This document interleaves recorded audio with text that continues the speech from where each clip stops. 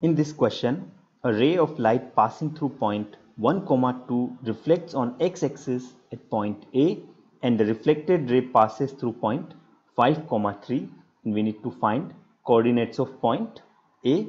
So let me first draw these points. The incident ray passes through point 1, 2, that is here. The reflected ray passes through point 5, 3, that is here. So the incident ray will be like this, the reflected ray will be like this, and we know that the law of reflection says that the incident ray and the reflected ray makes equal angle with the normal to the surface. So this angle will be equal to this angle, and we know that the normal makes 90-degree angle with the surface. So the other two angles, that is this angle and this angle, will also be equal. Now both the incident ray, that is this one, and the reflected ray are also lines and they have some slope. If I call this angle theta, this angle will also be theta.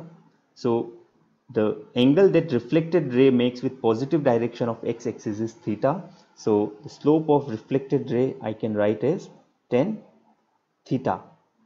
Similarly, the incident ray makes the angle with positive direction of x-axis is this one, and that will be pi minus theta. So the slope of incident ray will be tan pi minus theta, that I can write as minus tan theta. So I have a relation between slope of incident ray and reflected ray, and that relation is mi equals to minus mr.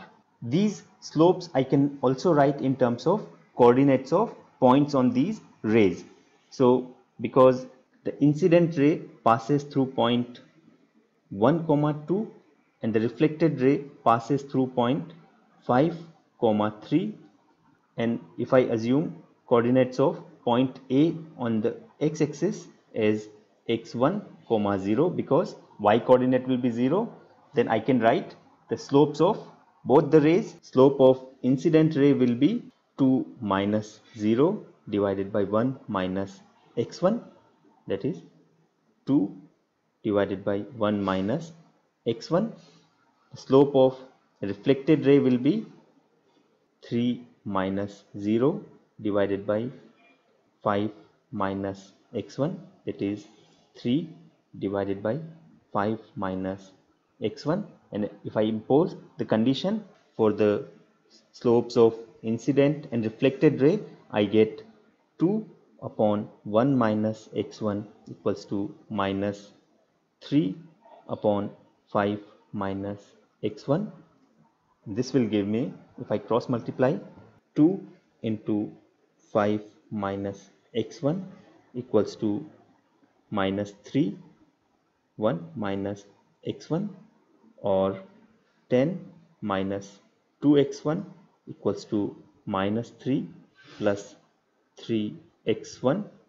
If I take all the values with x on the right and numerical values on left, I get 10 plus 3 equals to 3x1 plus 2x1, or 13 equals to 5x1, or x1 equals to 13 by 5.